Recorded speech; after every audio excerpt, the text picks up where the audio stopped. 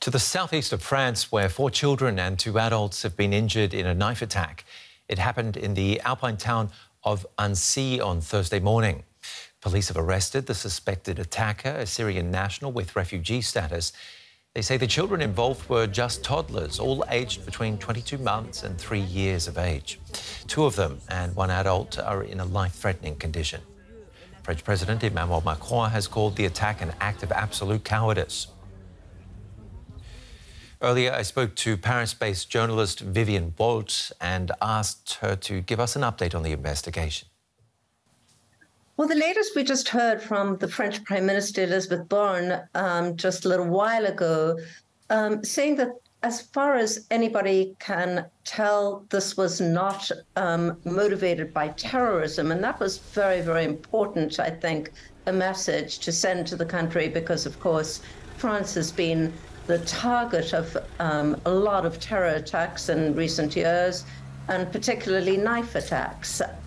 So as far as we know, the motivation still remains a mystery.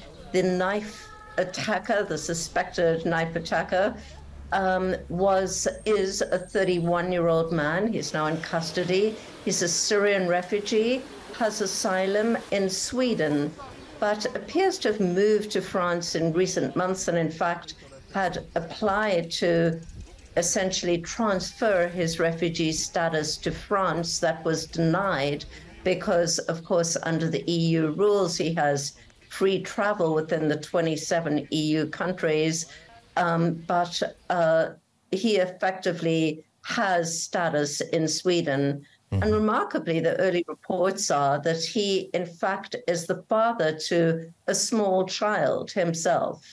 Also in that age bracket, I believe.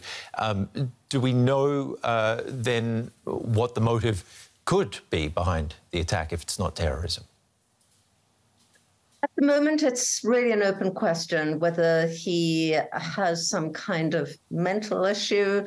There was really very little indication about what the motive might be. There was one witness that said that he shouted in the name of Jesus Christ when he was launching his attack, and he carried with him a Christian prayer book. We're not quite sure what that means, but effectively a Christian prayer book, and has a cross around his neck.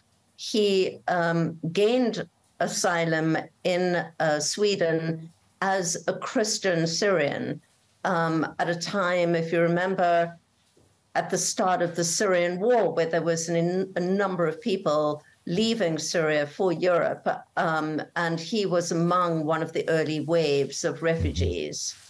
Vivian Bolt from Paris with the latest there on that knife attack in Annecy.